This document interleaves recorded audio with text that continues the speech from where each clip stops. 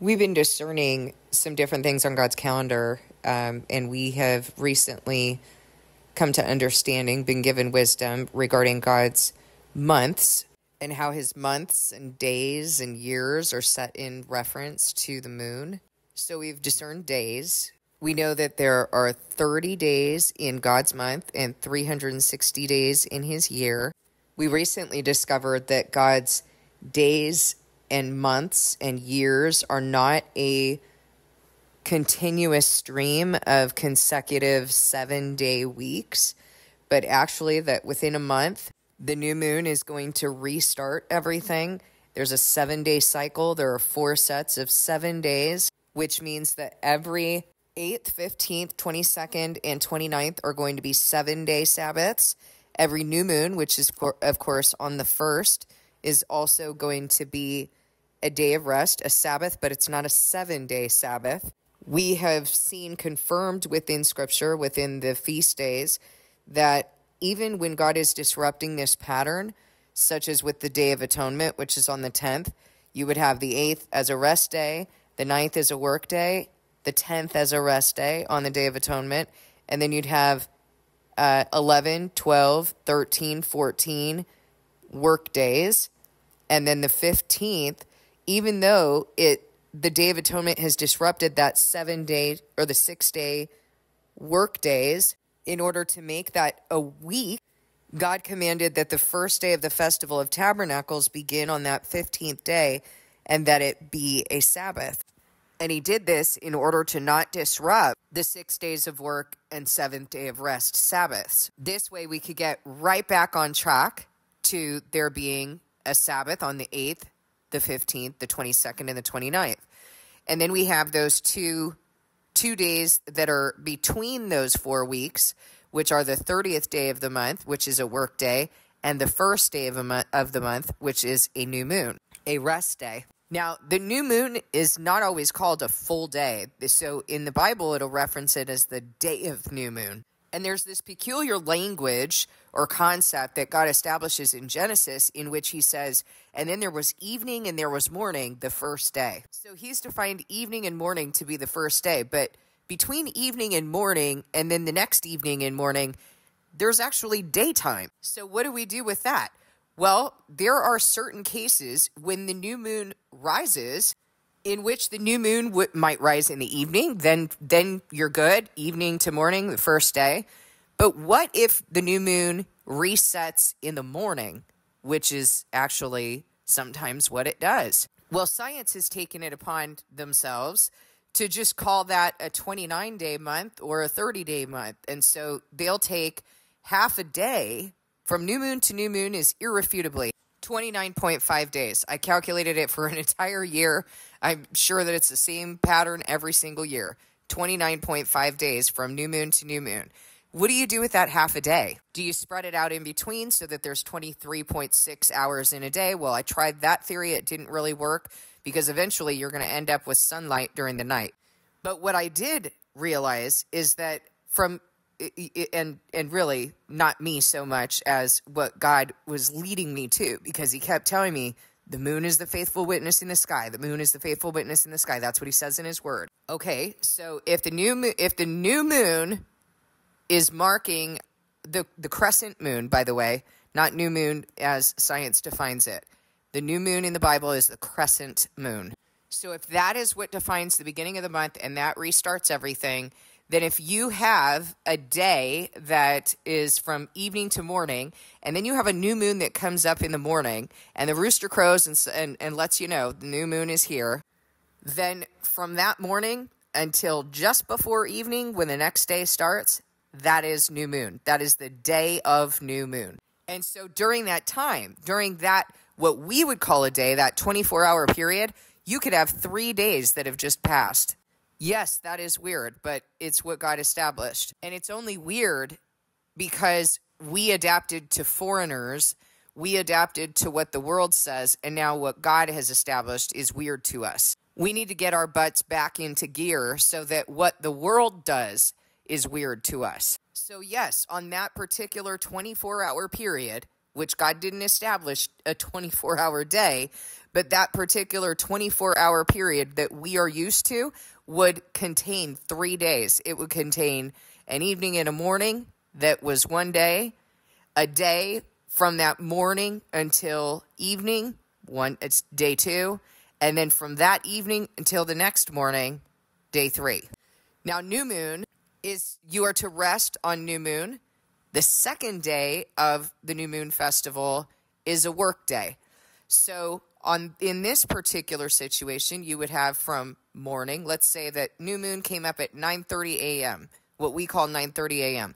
That your day would begin at 9:30 a.m. until evening or just before evening. That's going to be the first new moon festival. And then the next new moon festival starts that evening until the next day, until the next just before evening. Why just before evening? Because nothing has interrupted it to restart it. We don't have another new moon interrupting it. So those would be your new moon festivals. First day being a day of rest, the second day being a work day. And then that's going to begin your next count to the work days. So the first of the month is when that new moon just came up, that morning until evening. Second day of the month is going to be that evening until just before the next evening. That is the second day of the month. But it's also the first day of your work week. So from the 2nd until the 7th those are going to be work days. And then on the 8th, you're going to have a Sabbath. Then from the 9th until the 14th, work days. The 15th, you've got a Sabbath. Okay, and so on. So 8th, 15th, 22nd, and 29th are rest days. This means that every month you're going to have Sabbath on a different day, and it does make it very difficult. There are also some nice things about it. We haven't been to a farmer's market on a Saturday for a very, very long time, so my daughter and her husband were able to go to a farmer's market. They were kind of excited about that because we had been observing a Saturday Sabbath. Well, Saturday was implemented by the Romans. It was not implemented by God. And once we find out that what we've been doing is wrong, we correct it, and there's no turning back, is there? If you love him, there's no turning back. Now you can go and do some Saturday things. The hard part is going to be trying to explain this one to your employer. I need to take 4 days off. Well, actually, technically 5 days and holy days during holy day season. That's going to be difficult. It's going to be a challenge, but if God has commanded something, he's going to make a way. In this video, we're going to talk about the year because we have to reconcile the 360-day year. The one thing that I want to tell you before we talk about the 360-day year is I want to draw your attention to the fact that during this kind of a month, a 29.5-day month, you're going to have 354 24-hour days, but God calls these 360 days because remember that we took that one day in that example that I gave you. You've got 3 days within a 24-hour period being represented. Not the entirety of those days, right? I mean, you've got morning to evening the first day, then you have morning to the next evening, which technically represents that 24-hour period, and then you have another day starting. But in what we're calling a day here in the world from sunrise to sundown, now you've got 3 days being represented. You see how the Antichrist set this up, and it's just so in opposition to what God established that it just makes it so troublesome and difficult for us to get back to. But we're going to do it. So being that this is the case, that you have days that are being, the sequence of what is called a day being sort of quote unquote interrupted. Obviously, it's not an interruption or a problem for God, but in our concept of what a day is, we are needing to understand that there's an interruption that's taking place. It's not this consecutive pattern, just like a month is not a consecutive set of 7 days. You've got 4 sets of 7 days. You have 1 day, then 4 sets of 7 days, then another day, and then that's your month. Then it starts over again, first day of rest, 4 sets of 7 weeks, then the 30th is a work day. So what this comes out to in terms of what we've been measuring is 354 days, but it comes out to 360 God days. So yes, this is going to make calculating a little bit more cumbersome, but I'm here to help. Okay, so we have to reconcile what's going on in this 354-day calendar, because really it was already going to be challenging if we were to calculate a 360-day, 24-hour day calendar. That was already going to set us back with the seasons. But now we have this 11-day discrepancy between this 365 days seasonal calendar. And if God's feast days have to be set in reference to a season, this is going to be really difficult to try to reconcile. So in a previous video, I had mentioned that in Leviticus 23, when talking about the Festival of Tabernacles, that God says to collect branches from luxuriant trees, from willows and palms and this sort of thing. Well, if on a 354-day calendar, according to what the world is calling 300 a day, a 24-hour day.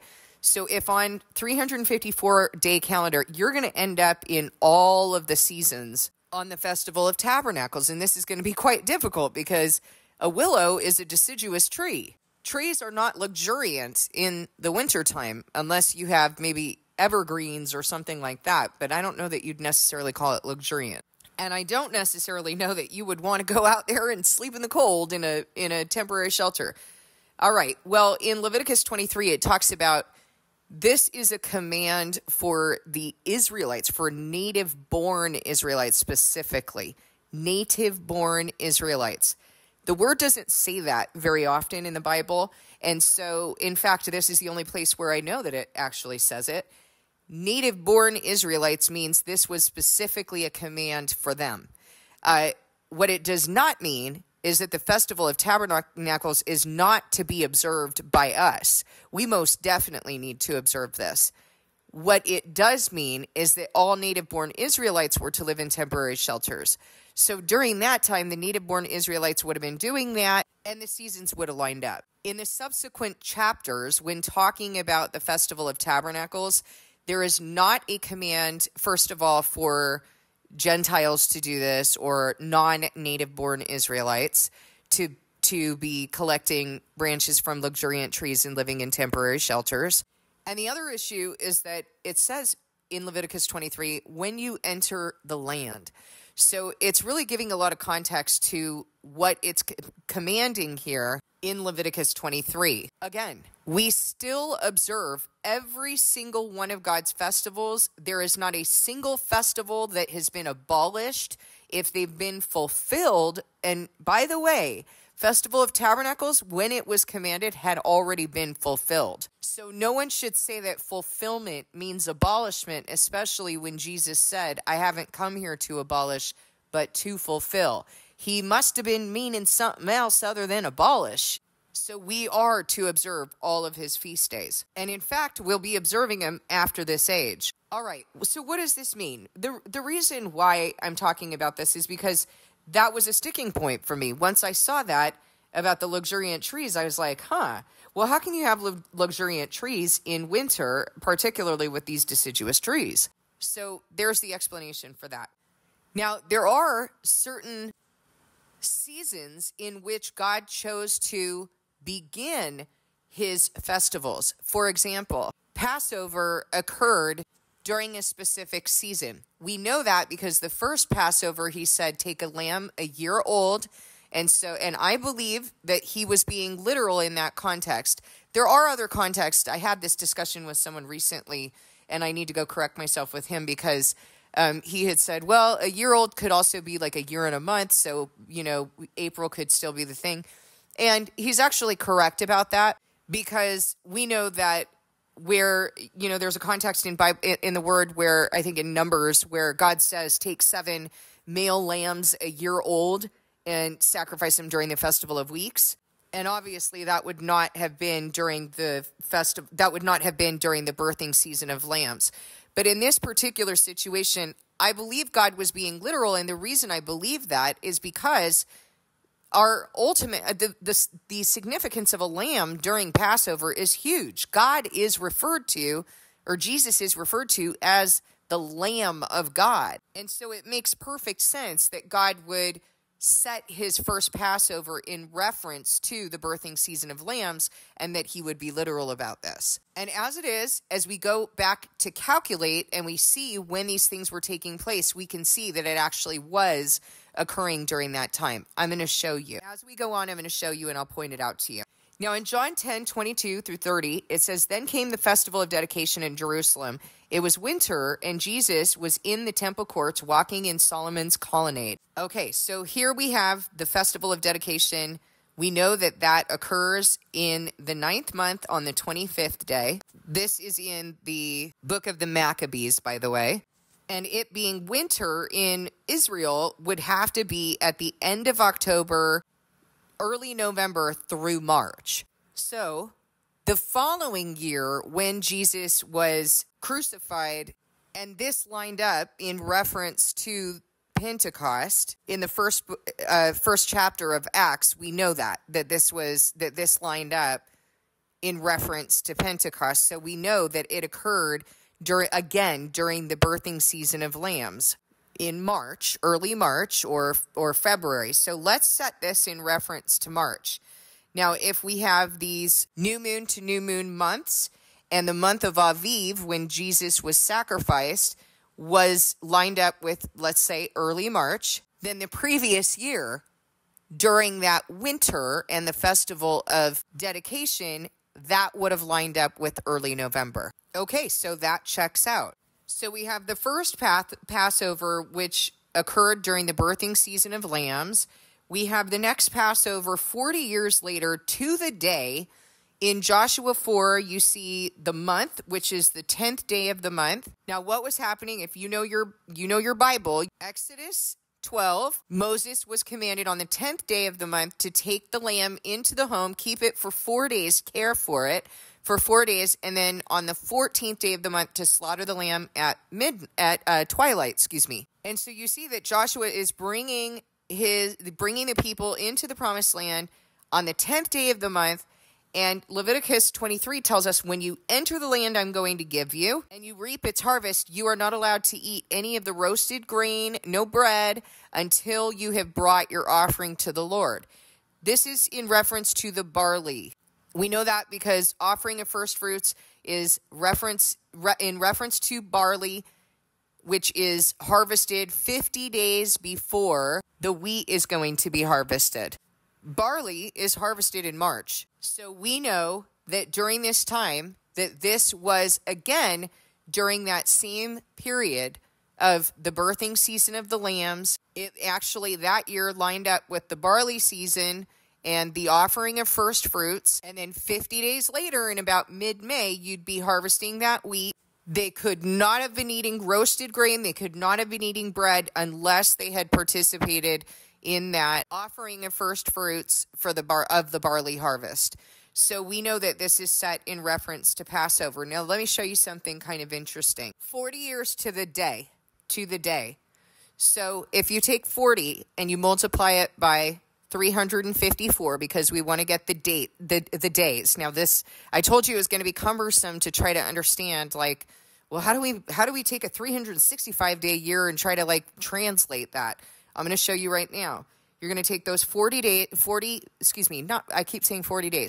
years, and you're going to multiply them by 354 so that you can get the exact number of days that God was talking about. When he says 40 years, he's not basing that on a 365-day calendar. He's basing it on his calendar. And so we know that his 360-day calendar is equivalent to the 354-day day calendar that we would use in a lunar month based on a 24-hour day. Okay, so we're going to multiply this by 354 in order to get the number of days that would be in God's, that would have passed in 40 years. And then we're going to take that number of days and divide it by 365 so that we can understand, okay, what would be the equivalent number of years in what we've been defining to be a day. And the number that you come to is 38.79. So in roughly 39 years, we would have traveled through the full year so that in the 40th year, we would end up right back in the same season. Is that incredible or what? So again, 40 years times 354, you're going to get the number of days. You're going to divide that by 365 so that you can get the number of years. And then you're going to round up to about, because it's roughly 39 years. And every 40 years, you'll end up back in the same season. Okay, so we've established that the very first Passover, he made that line up with the birthing season of the lambs. We know that. I just proved it to you. Because we're certain that when Joshua brought the Israelites into the promised land, that definitely was during the birthing season of the lambs, was definitely because we know when the barley season is, and that 40 years prior to that would have been exactly that same season. We know that the Passover in which Jesus sacrificed and extended the covenant, that correlated to the birthing season of the lambs because it was 50 days before Pentecost. So it was during the barley harvest, birthing season of the lambs. So as God is reestablishing, restoring his calendar right now, I demonstrated to you in previous videos that the day that I told you that God anointed me, and I did not understand, why is this on a Wednesday? I know you're gonna explain this to me. There's an explanation. I demonstrated to you based on what I have learned over a year and a half later. This is why it was a Wednesday. It was actually the day after the Sabbath, because God didn't have Sunday through Monday in the Bible. Okay, so now we've established that, and I just want to make sure that you guys understand that, because when God's restoring things, it is in line with his pattern and his heart to do something like this, to make sure that in this year, when he's restoring these things, well, technically not this year, that was the year 2022, but in this year, as he's revealing this information, that he would have lined it up and made it very clear to us, that he has lined this up with the birthing season, the original times that he had set up and the original way that he had correlated that to the seasons. But that does not mean that we still have that correlation with the seasons. So we need to take a look at that. If this is true, and on a 354-day calendar, like I said, you can't have the seasons line up with the months. It's just not going to happen unless I'm missing something. But mathematically, I've plotted it out, and it just doesn't work. So we have to go to the Bible, and we have to look and see, okay, are there any other situations in which this did not line up? And actually, there are. Acts 27:9. Much time had been lost, and sailing had already become dangerous by now. It was after the Day of Atonement.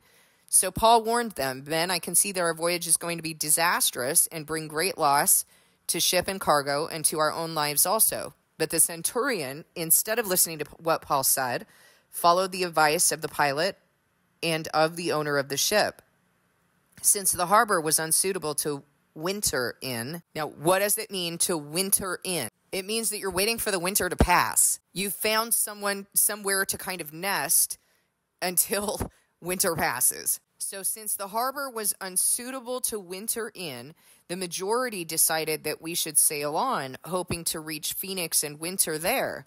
This was a harbor in Crete, facing both southwest and northwest. Okay, so it's the day after Atonement. They're trying to winter in a particular place. Now, there's two options here. One is that he has gone to Greece in order to winter in Greece, because that's where Crete is. So he's gone there to winter because winter has started in Israel. Okay, that's possible, because in Crete, fall actually begins in the month of October, while winter is beginning in Israel in that month. But in a year where Passover occurred during March, the Day of Atonement would end up being in August or September. And that's not quite winter in either of these places. So one would be that you're wintering, you're trying to winter in Crete during the winter in Crete, or you're trying to winter in Crete during the winter in Israel. But being that if in that year the Passover had occurred in March, the Day of Atonement would have been in August and September, and that's not the winter in either Greece or in Israel. So this had to have occurred in a time when the seasons were not correlating with the feast days, with the date-specific feast days. Now, there's a difference between these feast days. So you have a season-specific, two season-specific feast days, which are the the offering of first fruits and the Feast of Weeks. Those have to occur during the barley harvest and the wheat harvest. Barley for offering of first fruits, wheat harvest for Pentecost or the Festival of Weeks. Every other holy day occurs on a date-specific designation. So you have date-specific and you have season-specific, harvest-specific. The Day of Atonement is not a season or harvest specific. It is a date specific. It is the 10th day of the 7th month. And during a year where Passover would have occurred during that birthing season of the lambs, the timelines that God established during the Exodus, when Jesus came, when Joshua brought the people in the year 2022, when he was beginning to reveal this calendar, it could not have been winter. Another context in Scripture is in 1 Chronicles 20, verse 1, in which it says, in the spring, at the time when the kings go off to war. So one of the greatest days, one of the days that, or most significant days that God talks about in the Bible with regard to war is the day that Nebuchadnezzar or Babylon laid siege to Jerusalem. This was when the land was taken from the Jews because they had disobeyed and they had gone off to serve other gods, and so now their land was going to be taken from them. And God mentions this date in 3 different books. In I believe it's Jeremiah, Ezekiel, and 2 Kings. Don't quote me on that, but I think those are the different contexts.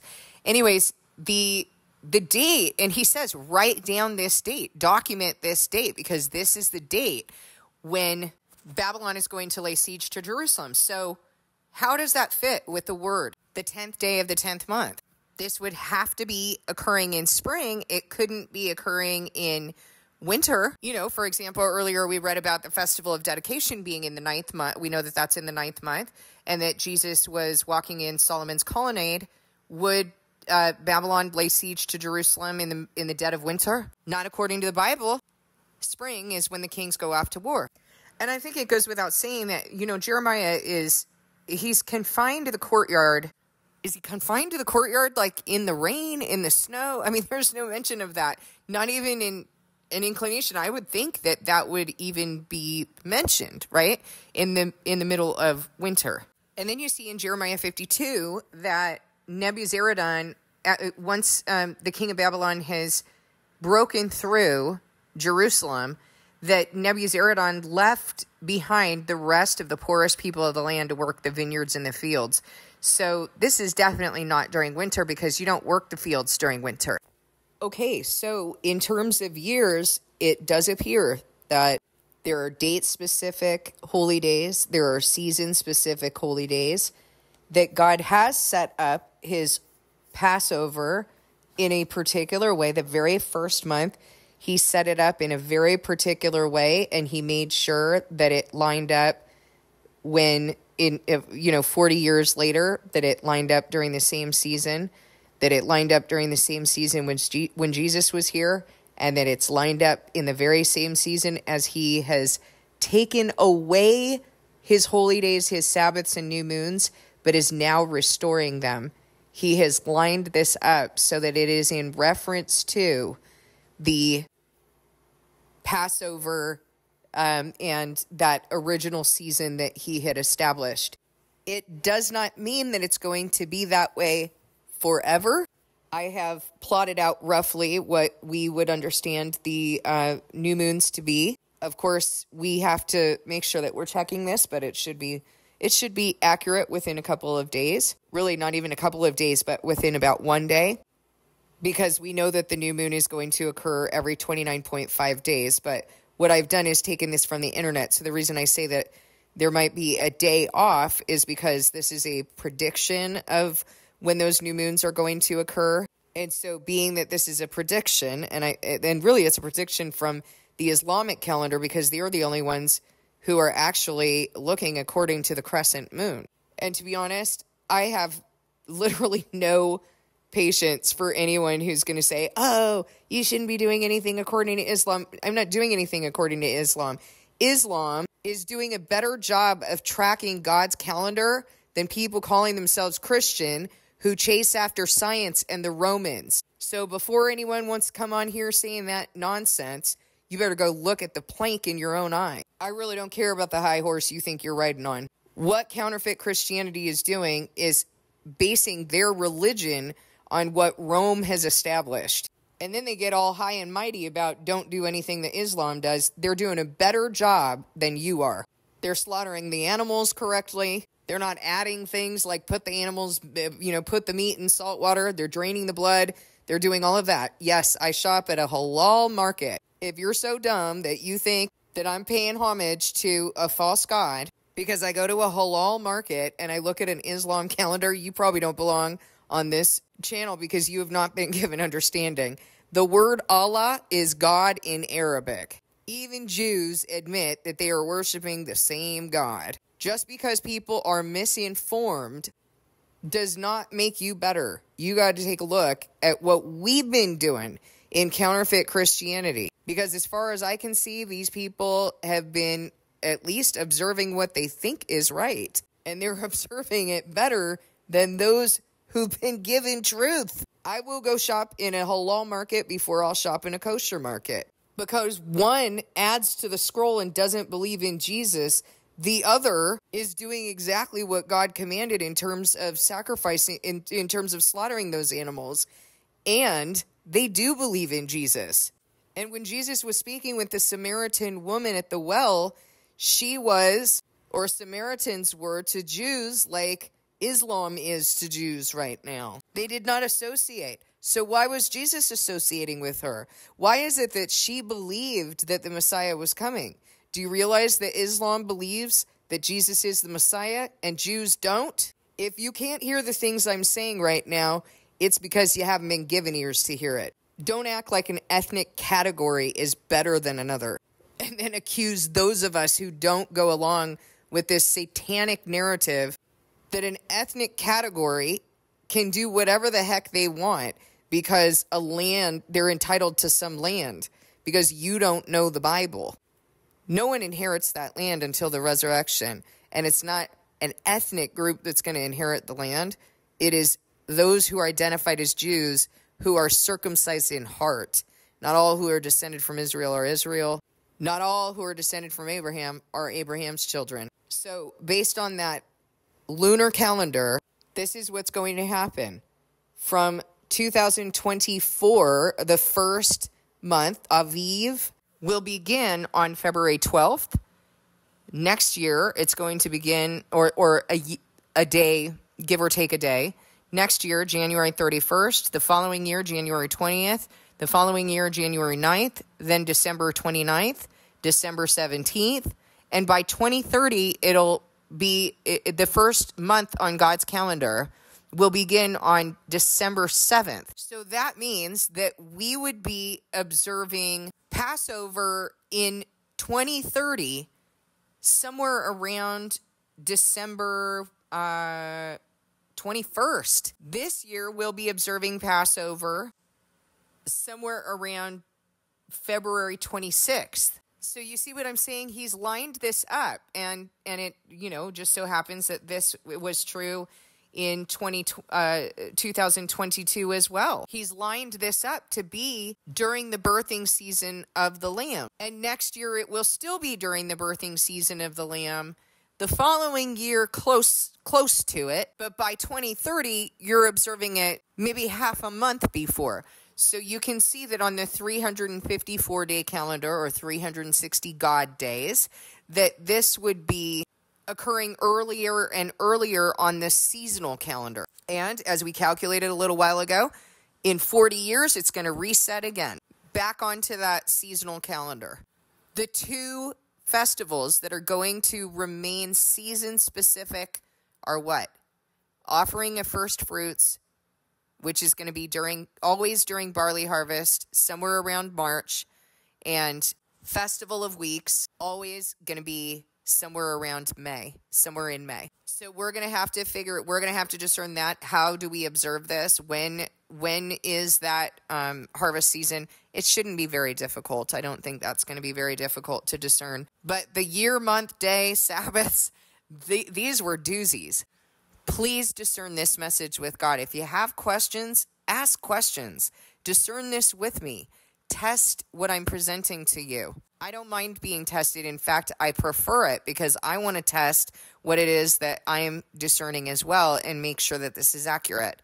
The only thing that matters is truth. So please discern this with God.